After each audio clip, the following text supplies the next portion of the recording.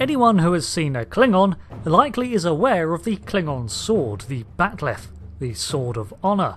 Some of my favourite videos from around the internet are those of people with expertise with swords and melee weapons attempting to understand the real-world practicality of a LETH, and most come to the conclusion that you could use it as a blade, but that's about it. It shouldn't be classified as a sword, and in terms of design it's rather odd. It looks cool though. They're not wrong, and the expanded and main Star Trek lore does also kind of address this once or twice. The thing is, the Klingons are a deeply stubborn and traditional people, and the blade is a part of their heritage. Forged from Barkanite in the era of spacefaring, the original was said to be created by Kahless the Unforgettable.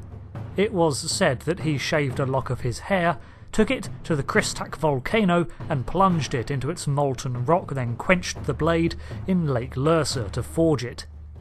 So you try telling a Klingon that their greatest warrior messiah designed a crummy weapon, and they're likely to run you through with said crummy weapon, probably while saying something like, "Seems to work to me." I like to interpret these stories of Kahless as parables, not literal events, but maybe ones inspired by truthful elements. For example, it could be that he did indeed forge a sword using molten iron ore harvested from a volcano, and quenched the blade in water collected from Lake LETH, as making the trek from one location to the other with a red-hot blade is unlikely. My headcanon also tells me that perhaps in order to provide carbon for the steel, he infused it with his hair, which is 45% carbon. Again, no proof, but hey, they're Klingon myths. The design of a LETH is said to be based primarily around the martial art that taught its use. Again, a fighting style created by Kahless to teach his people. So it's possible that the fighting style evolved around the sword rather than the tool being an extension of the form, lending some credence to it as, at first, seeming unwieldiness. As the Klingons prize themselves on their melee combat prowess, it could be seen that the succinct use of a LETH in combat is a far more impressive feat than that of using a disruptor or a mechleth, items that the KDF officer also carries should the need arise. As their whole warrior caste revolves around winning honour in combat, pride in using such a high-end weapon could be a motivating factor for its continual use.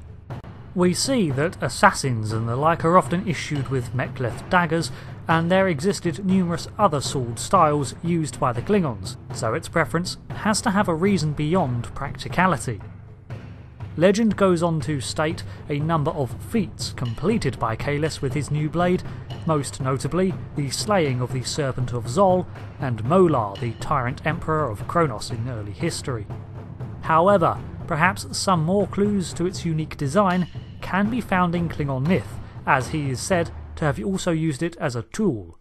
He carved a statue using it and harvested his father's fields. Looking at the curved nature of the blade, it does look rather scythe-like to me, and I have to wonder, was it originally a farmer's tool that was adapted for a cheap means of defence?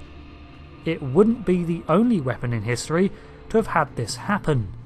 In our real world, there are many martial arts that have evolved from mundane sources. Nunchaku, Tessen and the Tekko are all said to have their origins as tools that were adapted into a fighting style, and with the strong Eastern inspiration present in Klingon creations, this could make a good parallel.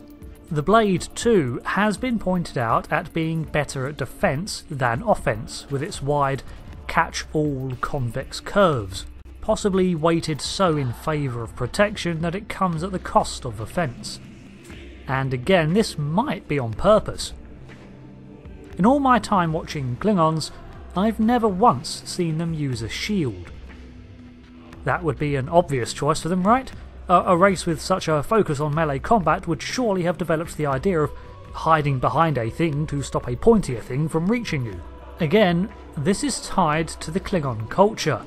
They are a far more aggressive race than humanity, and in battle it's common to be overcome by a bloodlust. No time for hiding when there's slaying to be done. Culturally, this means that shields might have a stigma attached.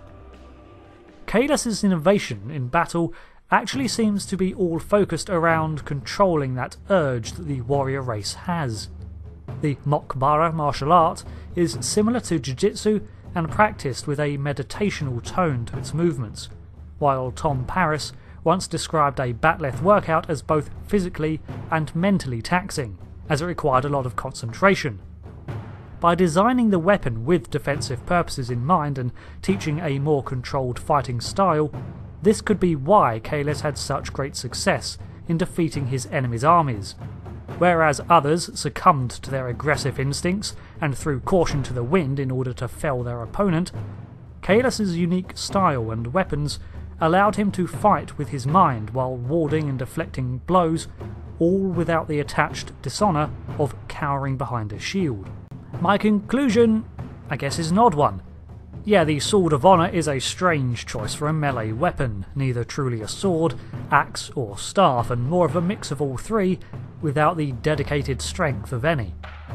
But the Klingons love them and will use them at any opportunity. I suspect that the weapon may have more humble beginnings than Klingon legend states, before being adapted and tuned by Kahless. The spiritual dedication to the blade that it demands seems to be designed to temper the unwieldy into something controlled and deadly, much like the Klingon instinct for combat, and probably went a long way in securing the mythological figure's success. I'm not sure how much of this was intended by designer Dan Curry when he created the thing, but you can justify just about anything with sufficient world building, and that's why I love Star Trek. There's a saying: the blade of a bat'leth always points to Stover Core, signifying the reverence the weapon holds in their culture for both the wielder and those slain by one. So they're not likely to put it aside anytime soon. Thanks for listening to my ramblings, but this is the sort of reasoning I've built up over time to explain the unorthodox but iconic Klingon blade. Thanks again, and until the next video, I've been Rick, and I'll see you later. Goodbye.